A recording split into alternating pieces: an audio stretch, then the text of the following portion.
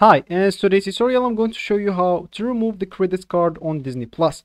So first of all, all you need to do, just go and open the browser that you're going to use to follow this tutorial steps with. So of course, here in my case, I'm actually using Brave, but of course in your case, you can use any other browser, could be possibly working for you. So once you actually open your browser, just go and type disneyplus.com at the URL section, and of course hit the enter button.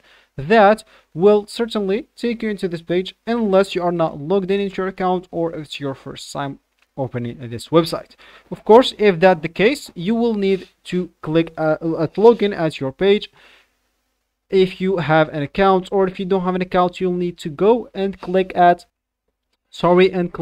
sign up and create your account. You can create it with providing them your phone number and email address, and of course you'll need to verify them both by the code that they will send you.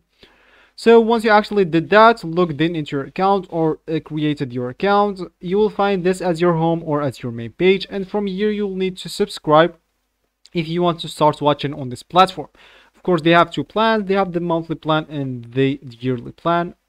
So just subscribe to one of them and you will be able to start watching. Of course, here you will find like suggested films. If you scroll down, you will find more. Of course, if you want to find whatever you want, click at the search button and go here and search for whatever you want. Hopefully you will find it.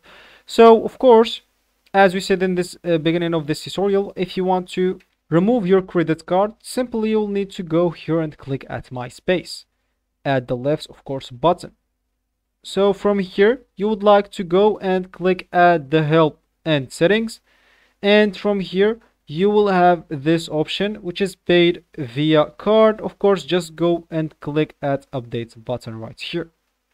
So when you click on it, of course, you can like just go and generate a new or a random card on Google. You will find a lot of websites and enter the random things here, and of course click at verify update and you will be good to go. So that will be actually for this tutorial. I hope you like it. Thank you guys for watching and goodbye.